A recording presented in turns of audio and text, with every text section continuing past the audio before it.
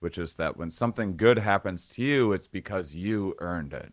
When something good happens to another person, they got lucky. When something bad happens to you, bum luck. When something bad happens to another person, well, they earned that in some way. They did something wrong. They didn't work hard enough or did Also too many known as drugs or whatever. fool's bias. That's like Yeah.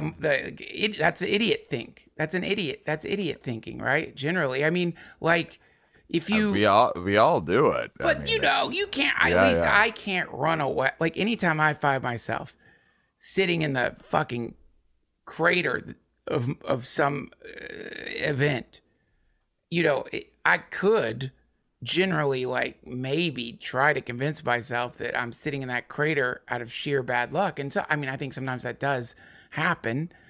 People are on airplanes that crash, and they weren't flying them. They just wanted a seat on an airplane.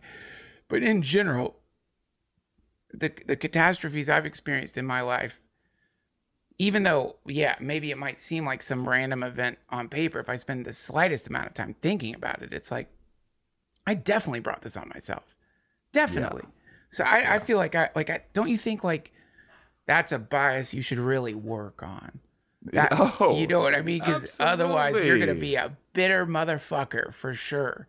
You're gonna Well, it's worse than that because it lends to like really tragic judgment and laws and things like that, and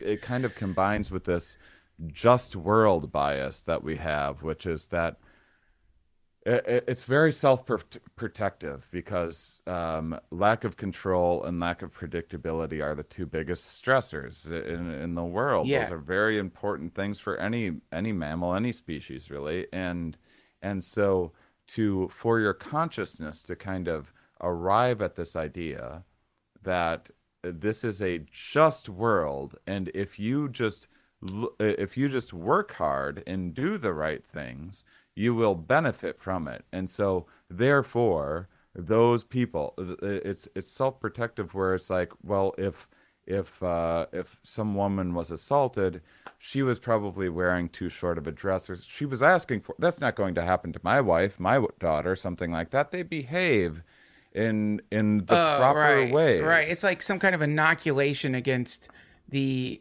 chaos Yeah. factor. Like you want Which to, leads to all this victim blaming, which creates more victims and less like care for them, and lets a lot of abusers off the hook and things. well, And yeah, it's like the general, like it's like, I have to say, I have noticed in my own life, and it's anecdotal, but I have noticed in other people's lives too, the people who like really work hard, like actually work hard, it's so boring. In fact, I consider it to be one of the more annoying realities in the world yeah, yeah, is yeah, that the people who tend to work really hard do seem to have, in general, better luck. Like people who work really hard, they do for seem sure, to have like, uh, I mean, without a doubt. without a doubt. Otherwise, I'd have a six pack, man. Otherwise, I'd be fucking ripped right now. I mean, I'm just like, you got to work out over time, and then you and then you get in shape. It sucks. I mean, it really There's does. a lot of different domains though, and some of that's coming from OCD, some of that's coming from their own anxieties and feel,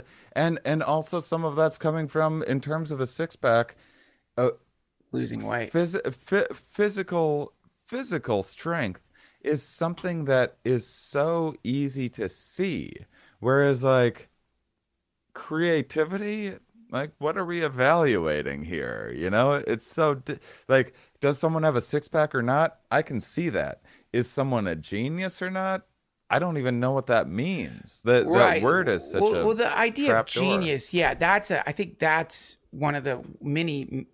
It's a great way to procrastinate. Is you pretend there's some genius thing, and that there probably is. I don't know, but it's just nuts because like all the people I call genius, they're fucking workaholics. You know what I mean? They Yeah, don't stop working.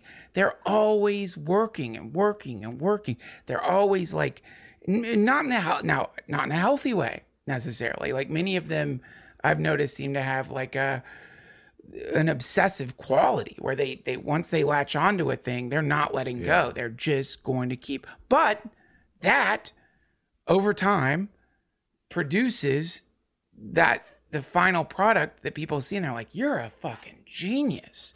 It's like, Yeah. well, you should see the earlier drafts. Go back and look and call me a genius. Go back and look at this bullshit 2 months ago when this joke was just some garbage I'd scrawled into my fucking notebook, and then watch it bomb and bomb and bomb until it finally grew into its own thing, and then worked. You know, that's a little bit of the God, Jesus, it's one of Elliot's. I'm sorry to quote Elliot Smith. Some line in an Elliot Smith song goes, "The game looks easy, that's why it sells." You know, so it's like, yeah. Well, there's a lot of survivorship bias, because there's a lot of people that work their ass off and are incredibly intelligent and won't go anywhere with that. You will increase your odds, certainly, with having, you know, they good might not genes, break into the intelligence, industry they're trying to break into, but you run into run into somebody who, let's say, loves Shakespeare, puts on Shakespeare in the Park in some little town, is obsessed with Shakespeare, constantly reading Shakespeare, working. You watch them do a Shakespearean fucking monologue, and they're good, way better than you. By like the standard of showbiz. Are they? Did they like succeed in the way that, I don't know, Daniel Day-Lewis succeeded? No, maybe not. Not everyone will rise to the top of any given industry, but the hard work did produce this kind of ability that was not, I wouldn't call it luck. Otherwise, people, now there are stories I've heard, pisses me off. The fucking head injury thing. Somebody gets hit in the head, sustains a head injury, wakes up the next day, they can play piano. Have you seen the documentary Merwin Call?